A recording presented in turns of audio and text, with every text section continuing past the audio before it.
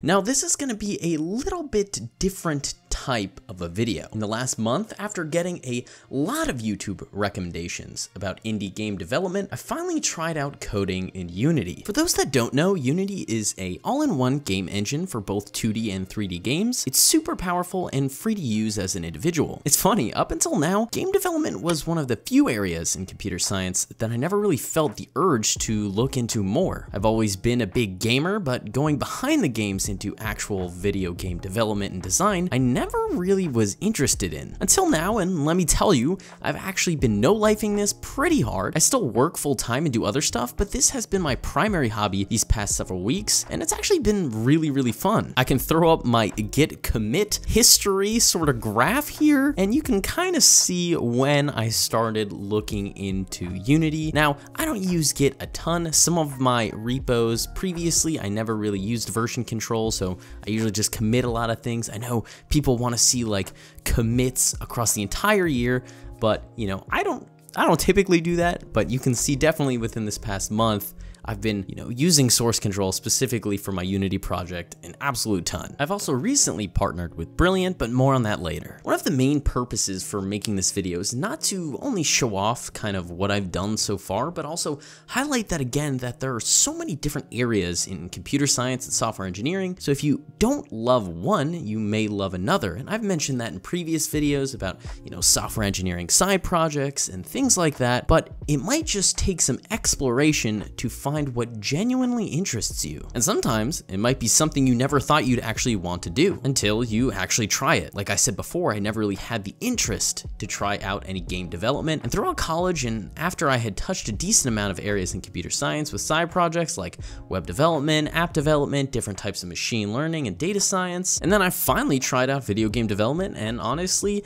out of all of those side project sort of areas, this has been the most fun, I think. Then once I tried Unity and coding different game functionalities in C#, I realized that I was actually having a lot of fun, where I would lose track of time. I'd start at like 8 p.m. and then look and realize I have been coding in Unity for the last 4 hours straight. Now, I don't necessarily recommend that, but if you're having fun, So again, broad lesson to take from this is that I think it's important to try out a lot of different areas in computer science and programming to see what you actually click with. Now for the actual progress. When I first jumped into Unity, there was definitely a steep learning curve, as I had never done any game development before, but fortunately I knew C#, which definitely helped. To initially get going, I just watched and followed along with a ton of YouTube tutorials. You can check out some of those channels I used in the description below. And since Unity is such a widely used game engine, there are a ton of forum posts about most things I want to implement. Besides the learning curve of Unity, the art aspect of video game development definitely proved to be a struggle. Now let me tell you, I am not a very good artist. I tried creating some sprites in Asprite, which is a 2D pixel art maker, but still I didn't do very good. Therefore, I just bought art assets from artists on itch.io to use in my game, as I don't really have fun doing that sort of art part of it. I like designing like the maps and the levels and things like that,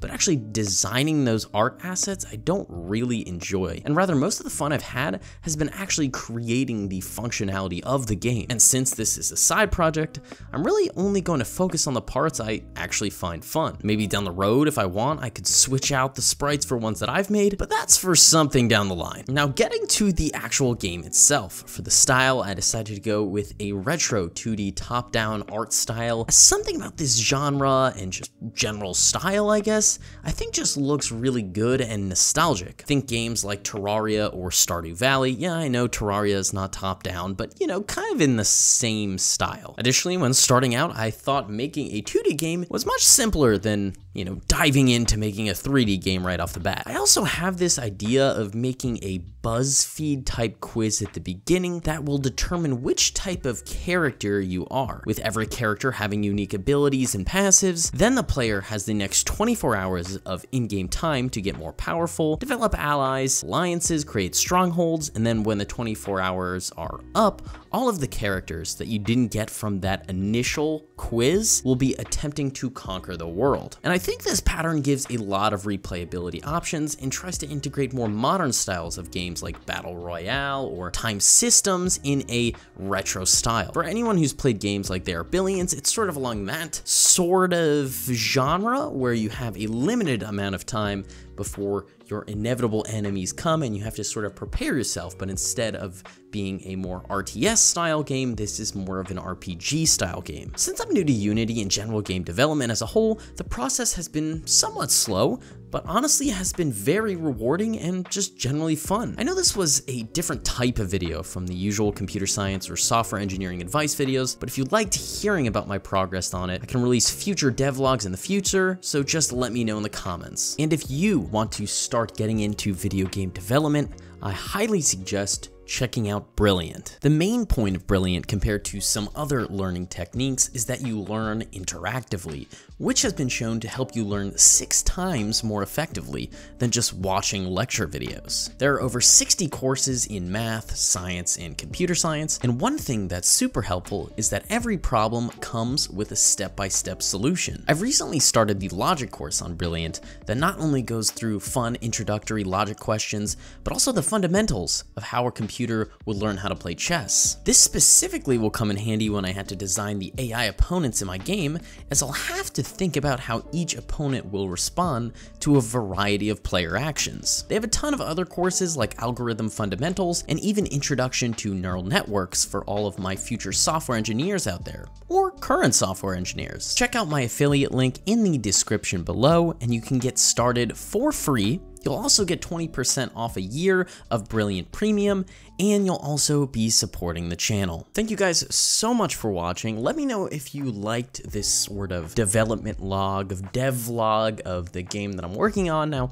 I can't promise that I'm gonna finish the whole game in this amount of time. It's mostly just like a fun side project, you know? But yeah, let me know down in the comments if you'd want to see more of that or more of something else. Check out Brilliant again with my affiliate link in the description below. My name is Michael. We make computer science, college advice, career advice, tech videos on this channel. If any of that sounds interesting, consider subscribing. Like this video to help your boy out with the YouTube algorithm. We always do bad British accents at the end of every video. Check out one of my past videos and my past self would thank you dearly, and check out one of my future videos. My future self would also thank you dearly. That's all from me. Hopefully, I see you in another one. Bye-bye.